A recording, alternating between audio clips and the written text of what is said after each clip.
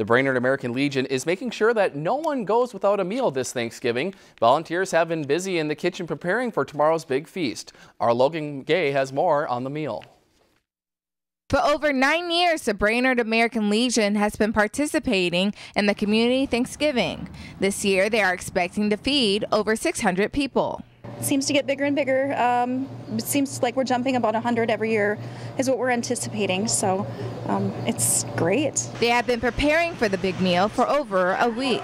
I had 20 cases of turkey in my freezer and like 12 cases of mashed potatoes and just stuff everywhere. So we started actually pulling the turkeys out and thawing them this past weekend, started cooking them on Monday.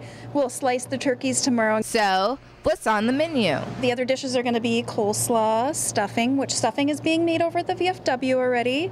We have to make the green bean casserole. And of course the turkey, which is being prepared by volunteer cook Dwayne Collins, who said that it's being cooked with love. They're going to taste great because I prepared the food if I was going to eat it. And everyone's invited. Anybody's welcome. You can, if you just want a place where you can fit your whole family.